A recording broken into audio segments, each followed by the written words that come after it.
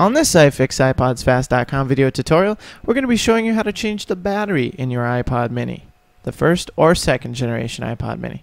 Just a reminder, iFixiPodsFast.com is not affiliated with Apple Computer Corporation or responsible for any damage inflicted upon your iPod while following this tutorial.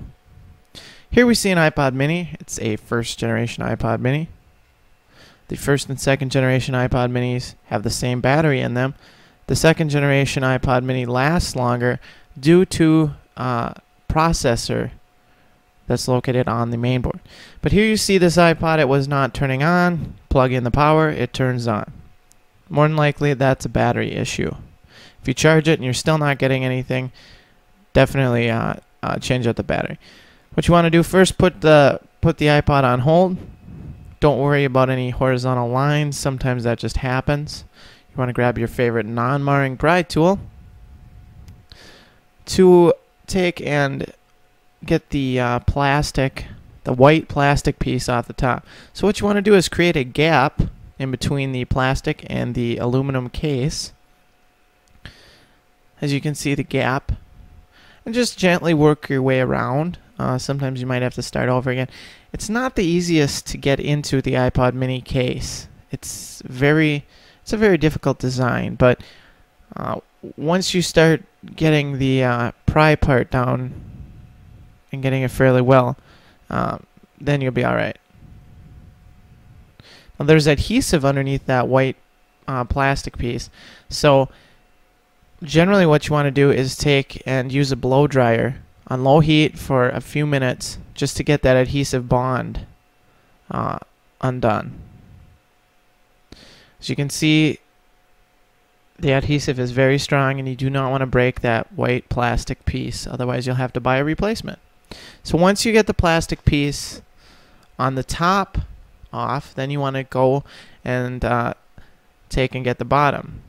Now as you can see, I've switched tools because the bottom, it's got a lot more tabs on the underneath of the plastic piece, and we want to be very careful not to break any of those tabs, otherwise that plastic piece will not hold on any longer. Now we're going to grab a paper clip, ordinary household paper clip. What you want to do is you want to take and bend the metal clips out of the groove that they're in. They're in a little groove in the aluminum case. And what you want to do is simply get the metal clip out of the grooves. Now that came out really easily.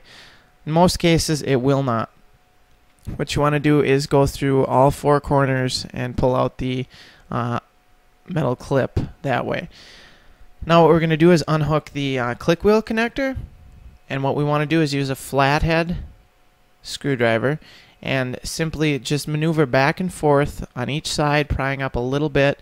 Do not put any extra force on that click wheel connector or you will break it and you will need to get a whole new click wheel, and they're not cheap. So just take your time. When it's ready, it will pop up on its own. There you can see it's come undone. Now we go to the top. We're going to take a Phillips screwdriver. There are two small screws on the top, and you want to unscrew both of those. Put the screws away in a safe place because you will need them later on. And once you get those both undone, now you'll go to the bottom of the iPod and you'll simply push with your finger, or you can also use a tool if it's small enough, and just push up, and the inside of the iPod mini will slide right out of the casing. That's all there is to the iPod mini. It's very small. There you see the battery. It's the blue piece we've got there. It will be held on with a little piece of adhesive. Just simply pull straight up and it will come undone. Now you want to unhook your battery with the connector. Sometimes it works if you put your fingernails underneath. Otherwise you can just pull and in a circular motion straight up and the connector will come undone. Grab your replacement battery. Connect it. Make sure that the tab is facing the right way. Position your battery back in place. Also make sure to maneuver the cords so that they will not get pinched when the iPod mini goes back in its casing.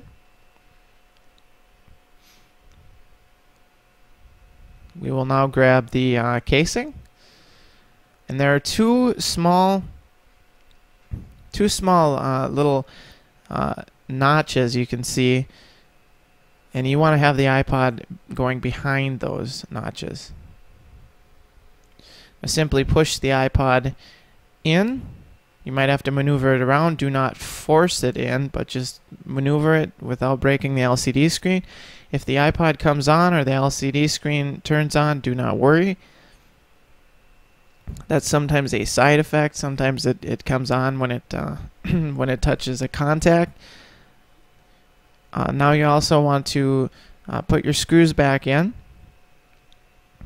If you don't feel comfortable doing something like this, send it into iFixiPodsFast.com. Quick and easy, $29.95 or $29.99. Battery replacement, simple.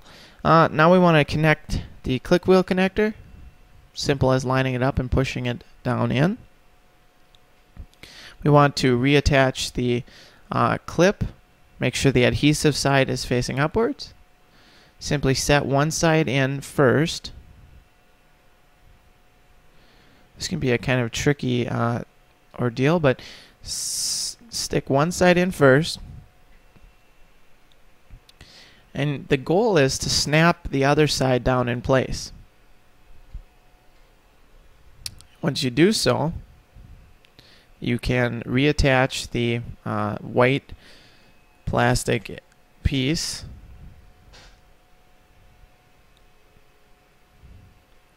Line it up correctly and make sure that all the tabs have been set in place. Now we'll go to the top and we'll grab that piece.